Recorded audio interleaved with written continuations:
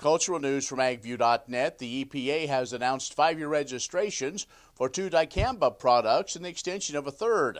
EPA Administrator Andrew Wheeler says the registrations include new control measures to ensure the products can be used effectively while protecting the environment, including non-target plants and other crops that aren't tolerant to dicamba.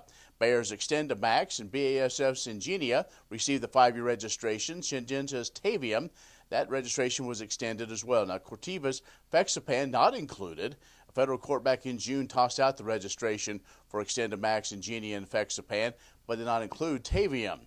Now, the registrations feature new control measures, including requirement of a voluntary reduction agent and specific downwind buffers.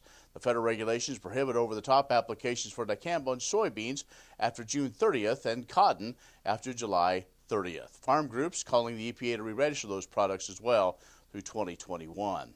USDA paid more than $7 billion of assistance to farmers as part of CFAP 2. That program provides farmers with financial aid to help absorb some of the increased marketing costs associated with COVID-19. Well, since CFAP 2 enrollment began in September, the Farm Service Agency has approved more than 443,000 applications. The top 5 states for payments: Iowa, Nebraska, Minnesota, Illinois, and Kansas.